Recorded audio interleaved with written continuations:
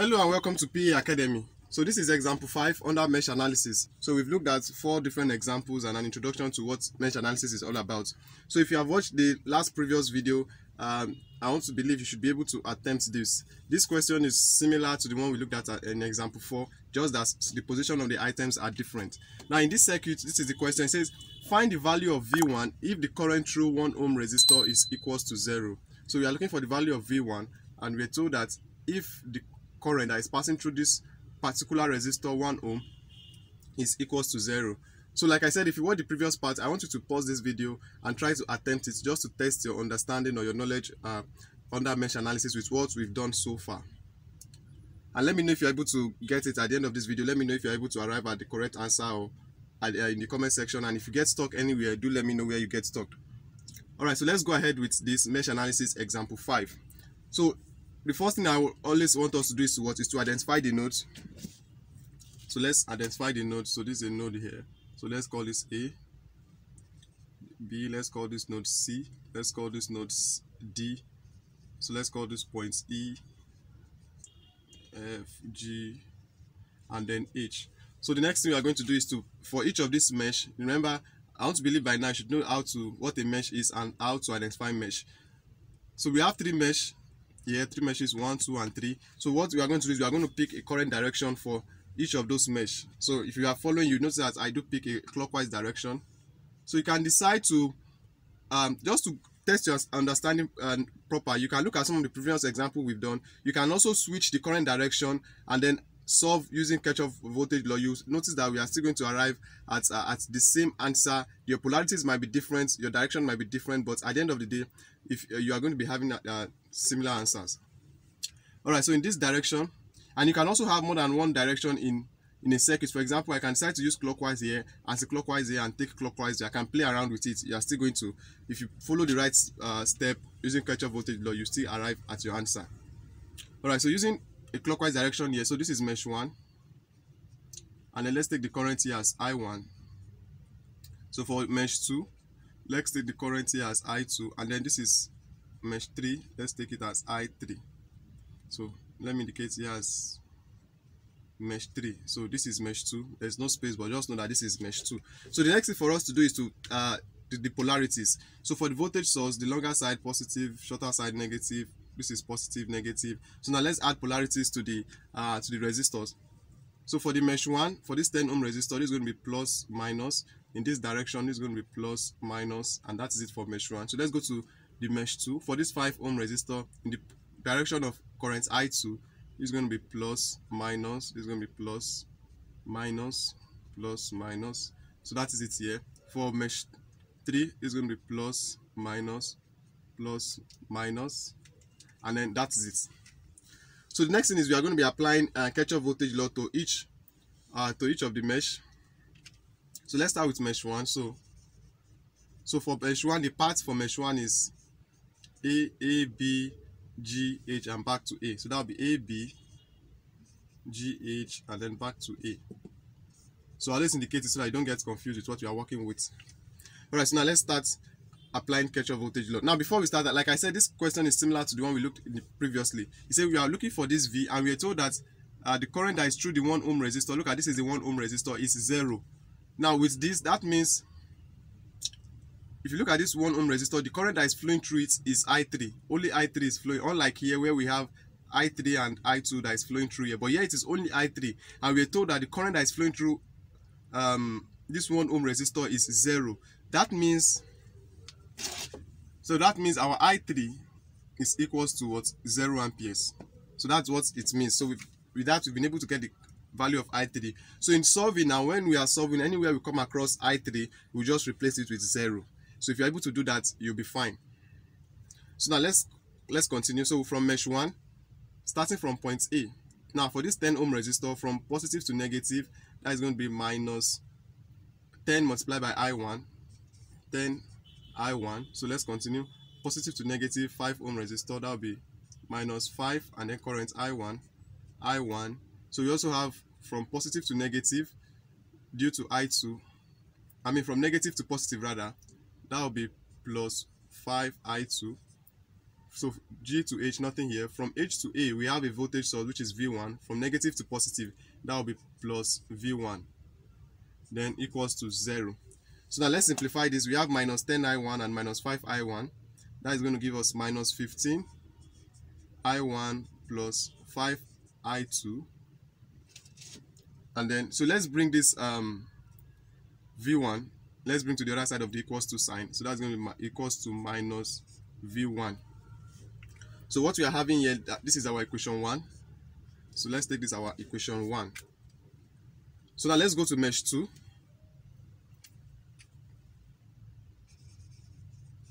So for mesh 2, now the path for mesh 2 is what?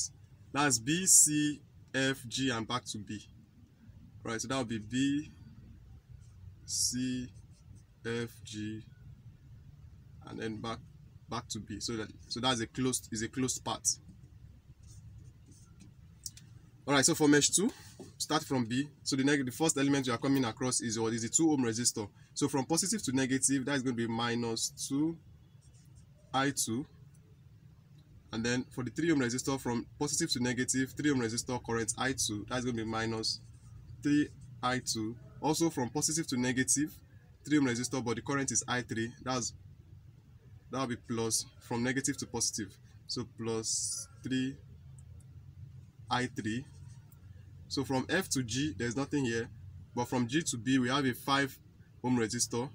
So that'll be from positive to negative, that'll be minus 5, and the current is I2.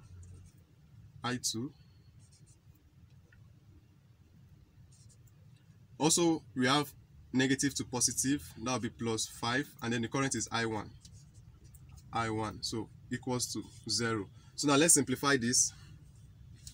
So the ones with I1, let me make the I1 come first. So that'll be 5I1. So the one with I2, we have minus 2I2, minus 3I2, minus 5I2. That will give us minus 10I2. So minus 10I2. So let's look at the I3. Plus 3I3 equals to 0. Alright, so now don't forget, we already know that our I3 is 0. Our I3 is 0, so we are going to substitute it here. So we are going to be having 5I1 minus 10. So let me be sure you are seeing it. Okay. So minus 10I2 plus 3 into bracket 0 equals to 0.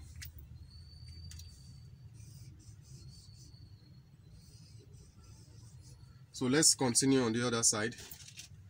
So this will be giving us 5I1 minus 10I2 is equals to 0. Don't forget 3 times 0, that's 0. So we are going to be having this. Now we can simplify this further as having 5I1 is equals to 10I2. Remember, if this minus 10I2 should come to the other side of the equals to sign, it becomes positive. So we are going to be having something like this. So with this now, we can also see that 5 is common to both. So we can divide both sides by 5. So divide both sides by 5. So in doing that, we are going to be having 5I1 over 5 is equals to 10I2 divided by 5. So this can cancel this. 10 divided by 5 give us 2. So we are going to be having I1 is equals to 2I2. So this here we are going to be taking it as our equation 2.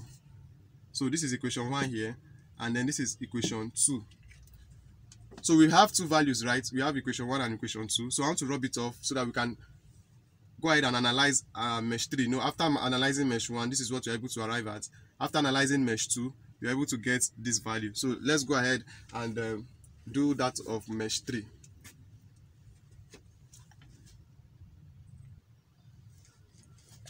Alright, so I've indicated the equation 1 and equation 2.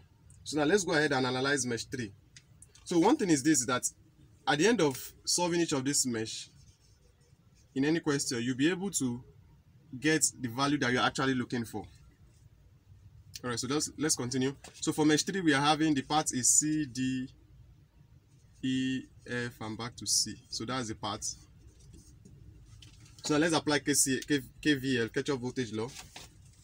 From C, the first element you're having is this 1 ohm resistor. So that's going to be from positive to negative, that's going to be minus 1 multiplied by I3. So that's minus I3. So between D and E, we're having a voltage source, positive to negative, that's going to be minus 10. Remember the voltage, we are not going to multiply by I3 because this is already in voltage. So from E to F, there's nothing here, but from F to C, we are having a 3 ohm resistor. So for this 3 ohm, from positive to negative and current I3, that's going to be minus 3 I3. Also from negative to positive with current I2, we are going to be having plus 3 I2 and then equals to 0. So now let's simplify this. So let me start with the, let me make the I2 should come first. So that will be plus 3 I2. So we can just write it without the plus. So that will be 3 I2. Then we have minus I3 and minus 3 I3. That's going to be minus 4 I3. So this 10, if you take it to the other side of the equals to sign, this minus 10 rather, this is minus 10, it will be giving us equals to 10. Now don't forget, I3 is equals to 0, so let's substitute that here. So we are going to be having 3 into brackets. Okay, sorry, we are going to be having, okay, 3 into, yeah. Okay, sorry, this is I2, this is I2. So this is going to be 3, so 3 I2 minus 4 into bracket, our I3 is 0. Is equals to 10.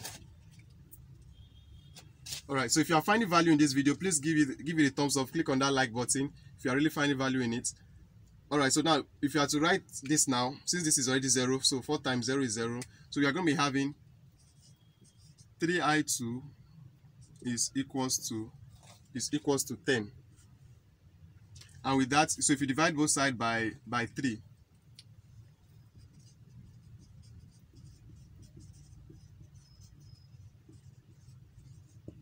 so in dividing both sides by 3, we are going to be having 3I2 divided by 3 is equals to 10 divided by 3. So if this cancel this, so we are going to be having our I2, that will be 10 divided by 3 will give us 3.333 ampere.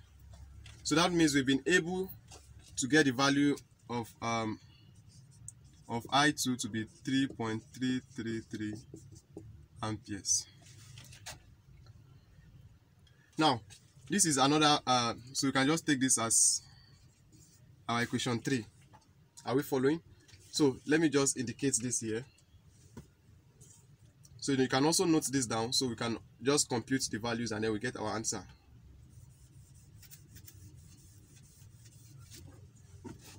So that means our I2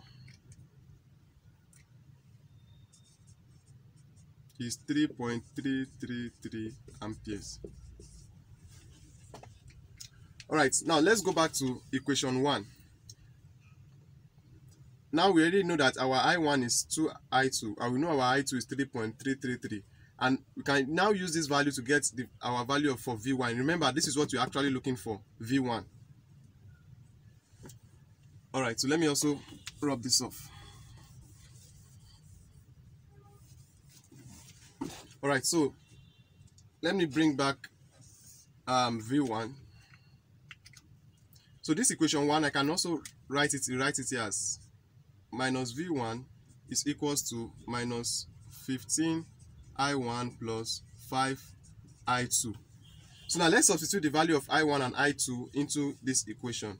So we are going to be having minus V1 is equals to minus 15 I1. The value for I1 is 2, minus 15 into brackets 2 I2 plus 5 I2.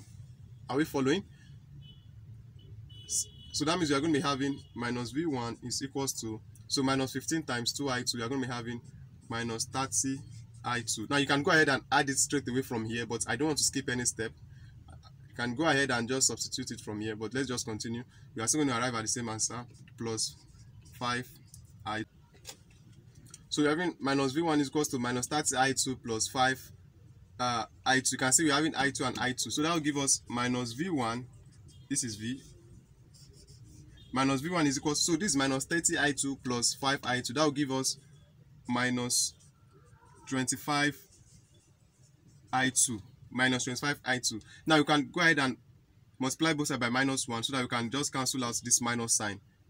So that will be V1 is equals to 25 I2.